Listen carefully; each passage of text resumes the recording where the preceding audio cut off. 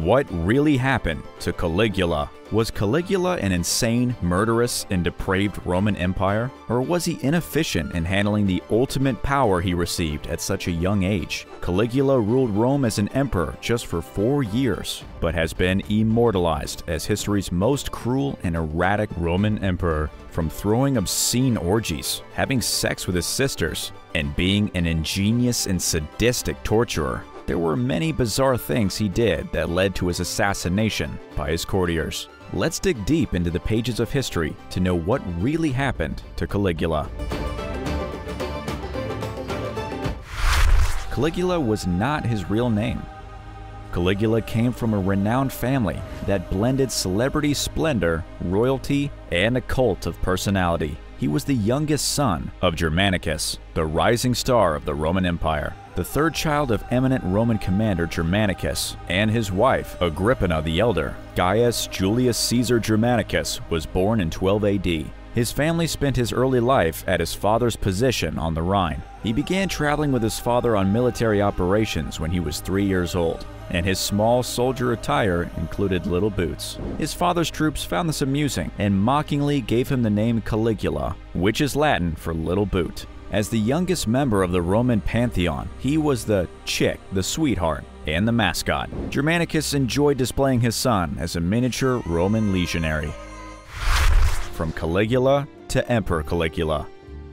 The Emperor Tiberius and his Praetorian guardsman Sejanus, who viewed the popular general's older sons as political competitors, lost favor with Caligula's family after Germanicus' death in 17 AD. Due to treason charges, Caligula's mother and brothers were put into exile and died. Up until the death of Sejanus 31 AD, Caligula's grandmother Antonia was able to protect him from these machinations. Caligula moved home with the ailing Tiberius the next year and was raised as a viper in Rome's bosom. Caligula and his cousin Gemellus were appointed equal heirs to the empire by Tiberius. Caligula's Praetorian ally Marco set up Caligula's proclamation as the only emperor when the emperor passed away in 37 AD. Early years of Caligula's reign. Caligula initiated several political changes at the outset of his rule, including the recall of all exiles living outside of Rome. His early signs started showing up in the early years. Caligula was not naturally attractive, being thin, pallid, and covered with a lot of thin hair. He particularly didn't want any reminders of his goat-like appearance, so he prohibited anybody in his vicinity from mentioning goats. What? It seems possible that he had an inferiority problem. He practiced horrifying facial expressions in a mirror, trying to underline his inherent ugly. But he supposedly rolled around in cash and drank priceless pearls that had been dissolved in vinegar while living the high life. He kept playing childhood dress-up games, dressing strangely, wearing women's shoes, and accessorizing lavishly to seem to be a god, more than a human or an emperor. However, something changed during the following several months, which some have attributed to a terrible sickness, making Caligula more irrational and insane. Caligula's illness.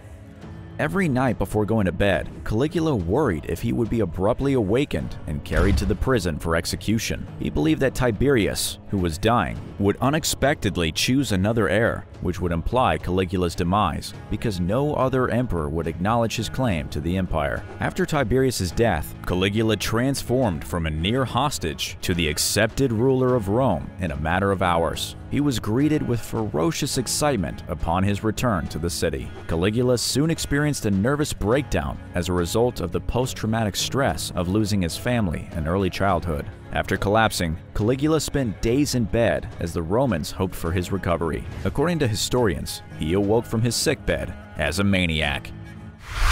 Insanity of Caligula. In Rome, Caligula's accession to power in 37 AD was warmly received. All exiles were called back and political changes were proclaimed. But a severe sickness in October of that year drove Caligula into a tailspin. and he spent the rest of his reign examining the darkest facets of himself. To mark his splendor, Caligula poured money on aqueducts, docks, theaters, and temples. He effectively managed the completion of significant Roman buildings, even though his extravagant architectural goals put Rome in debt. Caligula's arrangement for hundreds of merchant ships to build a 3-mile-long floating bridge over the Bay of Baiae was the height of lunacy. He wore a glittering golden cape and rode back and forth across the bridge on his horse for 2 days. With his expenditures spiraling out of control, Caligula unexpectedly increased taxes on the populace of Rome to generate more revenue. Not only that, but a year after ascending to the throne, Caligula assassinated both Marco and Gemellus, his cousin and fellow heir. Caligula undertook military expeditions across the Rhine and the English Channel in 39 and 40 AD to carry on his daring father Germanicus's illustrious heritage. But after every battle was lost, he was on the verge of going insane. He ordered his men to whip the waves and plunder the sea for shells as the war's treasures because he was desperate to bring home triumph. He imagined that he was fighting against the mythical sea deity Neptune. The inception of Caligula's downfall. However, the truth turned out to be worse. Rome's Emperor Caligula had been sidelined for many days. As usual, the Senate convened and made decisions, and the Praetorian prefects oversaw the administration of justice in the provinces. The empire had conducted its business in silence. Rome didn't truly require a hands-on ruler because of the way the imperial system worked. According to Caligula, unnecessary meant disposable. Caligula started making changes to what he saw to be the situation. He would render himself indispensable and impose his reign on the Roman Senate and populace. It turned out to be a fatally misguided tactic. Caligula was not only ahead of his time by overtly assuming direct leadership of the empire, but was also declaring war on the Senate. As a result, the tale of Caligula's reign is one of a political fight for power rather than the antics of a young lunatic. Caligula was the final emperor of Rome to publicly exalt himself above the Senate. Caligula nevertheless proclaimed himself a god,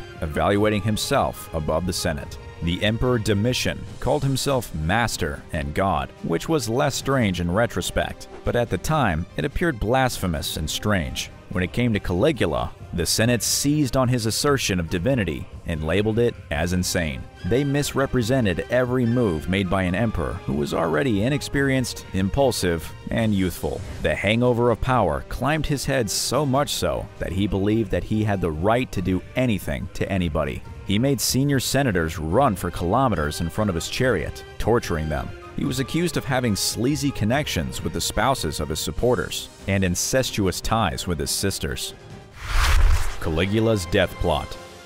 As Caligula's oppressive rule spiraled out of hand, a covert plan to assassinate him was conceived. The Roman treasury was being drained by Caligula's wastefulness more quickly than he could refill it through taxes and extortion. A plot hatched by the Praetorian Guard, the Senate, and the Equestrian Order to kill Caligula by Praetorian Guard members in late January of 41 AD. After a sporting event, he was accosted by a group of Praetorian Guards, who then savagely stabbed him more than 30 times. At his imperial palace, his wife and 1-year-old daughter were also killed. After his murder, many of his monuments were demolished, and his bones were lost. To add insult to Caligula's image, Claudius was named the new emperor of the Roman Empire. Claudius was the man he had ridiculed for years. He had been cowering behind a curtain, fearing for his own life, and the only surviving adult male of royal blood. This is what really happened to Caligula. Thanks for watching. If you liked the video, give it a like and go ahead and subscribe for more content just like this. Don't forget to hit the bell icon so you don't miss out on any new videos.